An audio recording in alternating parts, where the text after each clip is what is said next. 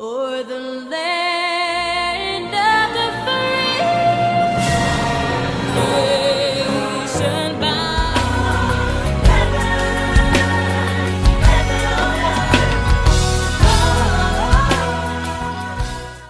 Hello there. God bless you today. I don't know if you've ever had people who are working so hard here as Christians, believers, apostles, prophets, preachers, telling people and Christians who believe that Jesus now is Jesus bagger, constructing mansions for them in heaven. Are there mansions in heaven?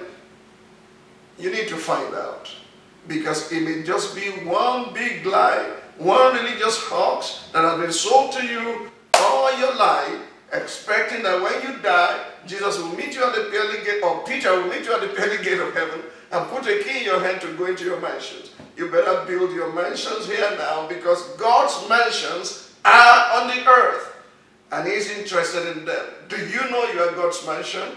Jesus said, in my Father's house there are many mansions there.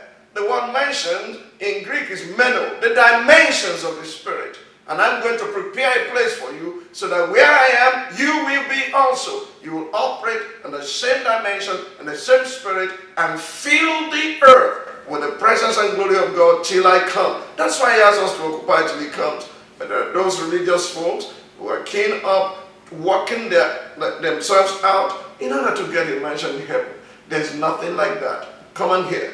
Your life will never be the same again. Don't listen to any religious garbage anymore. It is time to let truth set you free.